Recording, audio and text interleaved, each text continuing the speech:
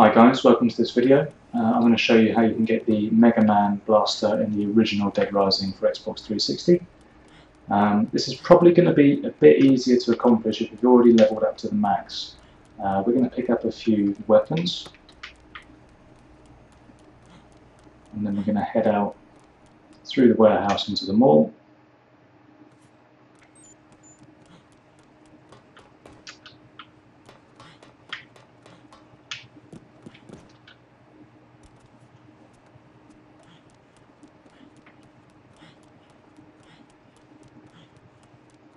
And the way you unlock the Mega Man Blaster is to get one of the achievements in the game. It's the Zombie Genocide achievement, whereby you have to kill the entire town's population worth of zombies, which is about 53,000.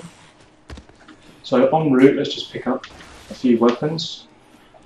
You might need them. We're not actually going to use them to kill the lion's share of the zombies. Pick up the orange juice as well. We're actually going to use them as a contingency in case we get caught, and you'll see what I mean in a minute. Just pick up the submachine gun.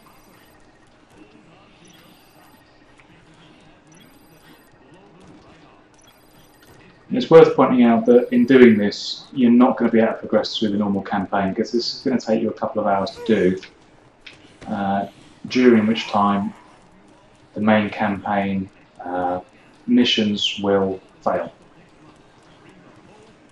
So let's just grab a couple of orange juices. Let's get rid of these baseball bats, we don't need those.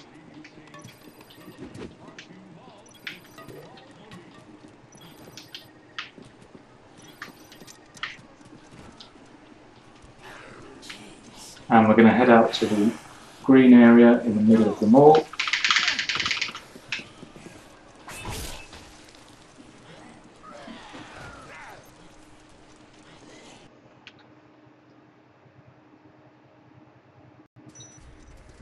And then about halfway between the entrance to the food court and the North Plaza is an entrance into the parking area.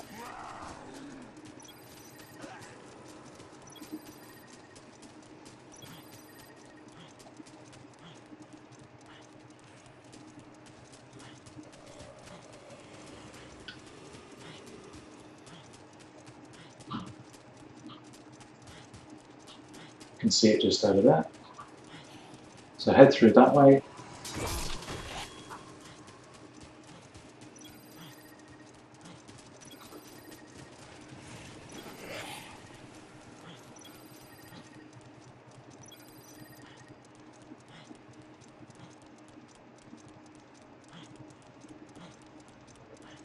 And what you'll find in the parking area is a motorbike and also a car. We're going to jump in the car and we're going to head down into the underground car park.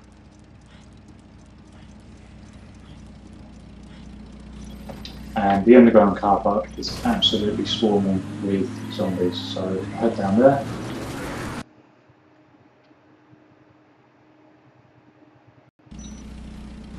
And now all we're going to do is literally just mow zombies down for a couple of hours. Head left when you come down the tunnel and follow it all the way to the end. A big group like that, but more importantly you'll have a slightly better car because there's a van parked down there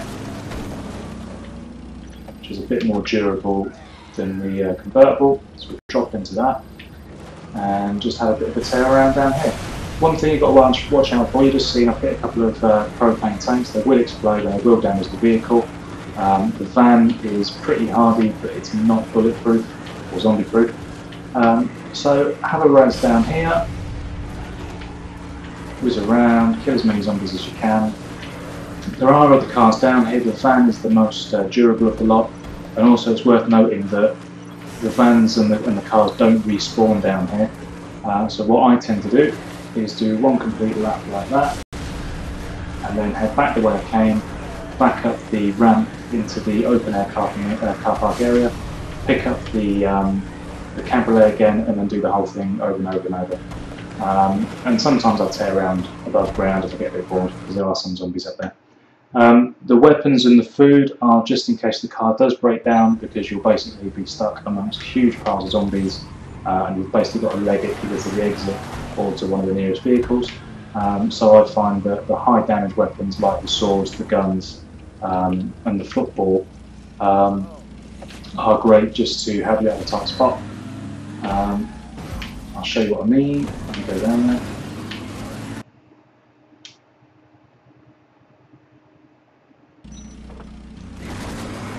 It's quite easy for the car to break down. Let's say the car breaks down here. We get out and we've got to walk all the way to the end, and you can see already we're getting bitten.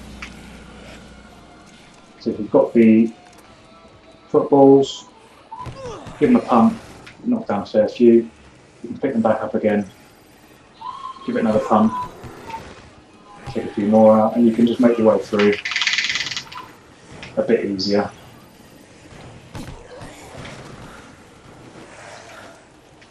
And likewise, the Uzi just makes things a bit easier, apart from when you hit a propane tank.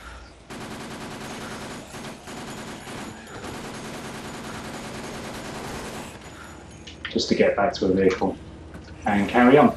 So there you have it, guys. It will take you a couple of hours. You can see I've only hit 3,200, but you can see how fast they pile up when you do hit those propane canisters and when you hit large packs of zombies like that.